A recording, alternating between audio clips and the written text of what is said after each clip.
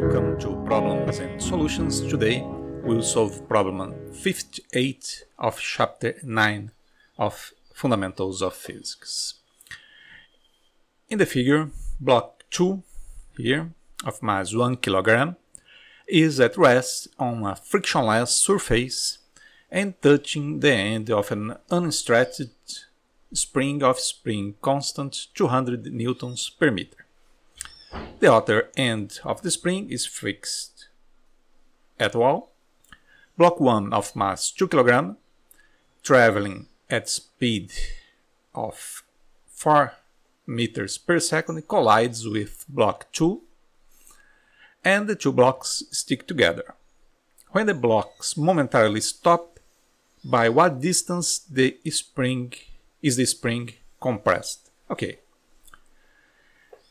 It's important to note in this problem that you cannot use the energy conservation directly, because in the collision, here we have an inelastic collision, so the energy will not be conserved in this collision. That is, part of the kinetic energy of block 1 will be transformed in heat and also in deformation, so therefore the energy, the mechanical energy, will not be conserved.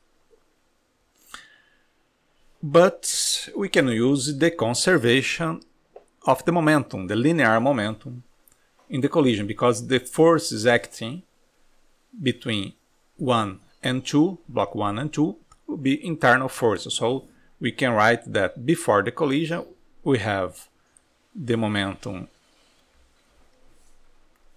m1 multiplied by v1, that is the momentum of the block 1. Block 2 is at rest. This equals the momentum after the collision, that is m1 plus m2, and let's write v2. This is the velocity, the speed of both blocks after the collision. So we know we can find the velocity of both blocks after the collision. It will be m1 divided by the sum m1 plus m2 multiplied by v1.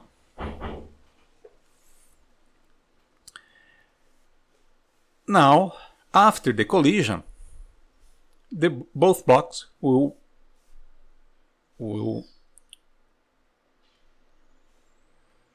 force the spring, will compress the spring, so we can use here the conservation, the energy conservation, because after the collision will be a conservative situation. So we can write that the kinetic energy of both blocks, that is half of m1 plus m2, the velocity of both blocks, the speed of both blocks, they are stick together, squared. This is the kinetic energy. This equals the energy of the spring compressed, that is 1/2 of the constant of the spring multiplied by the distance the spring is compressed squared.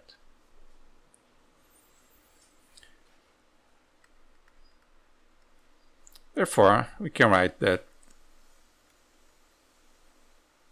the distance that the spring will be compressed equals, here we can cancel this, so equals m1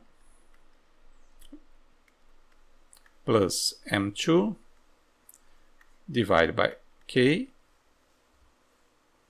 multiplied by the velocity of both blocks after the collision squared. Substituting this velocity by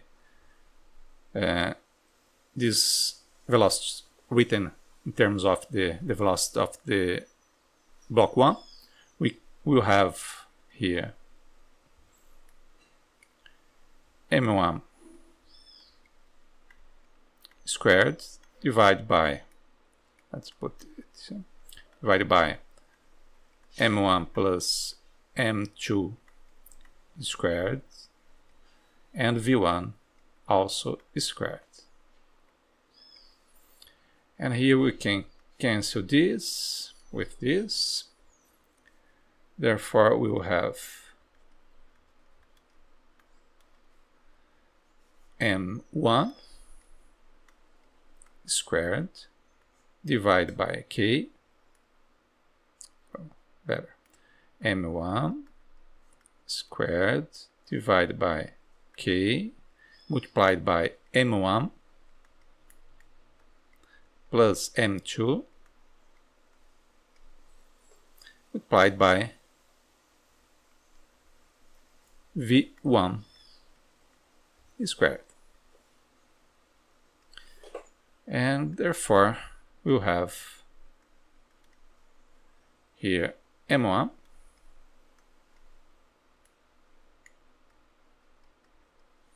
divided by, let's do it better, divided by square root of k multiplied by m1 plus m2 multiplied by v1. Here's the solution of the problem. Now let's use our numerical values. Block 2 has mass 1, block 1 has mass 2. So you have 2 divided by square root of 200 newtons per meter, so 200 multiplied by m1 plus m2, that is 3,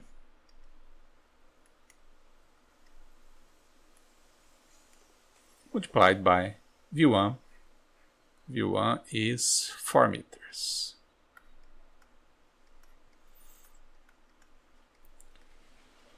So there we have, let's use our calculator. 2 multiplied by 4 divided by, here is not necessary the parentheses, divided by square root of 200 multiplied by 3. That is 0.33 or 33 centimeters. Okay. And here we have the solution of the problem. Therefore, the problem is solved.